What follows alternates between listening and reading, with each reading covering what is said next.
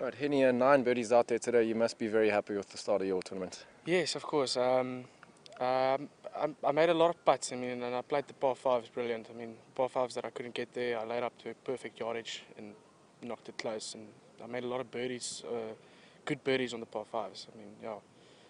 And you got to be happy with finishing the round off quite strongly as well. Yeah, I made a silly bogey on the par three, seventh, and finished strong. I mean, I knew like the low score was going to be out there, especially with no wind. So yeah, I just attacked the flag. And you said off camera now you had quite an early start, but no wind out there? There was a few holes that it definitely hurt you a little bit, but I mean, otherwise, no, it was actually quite good.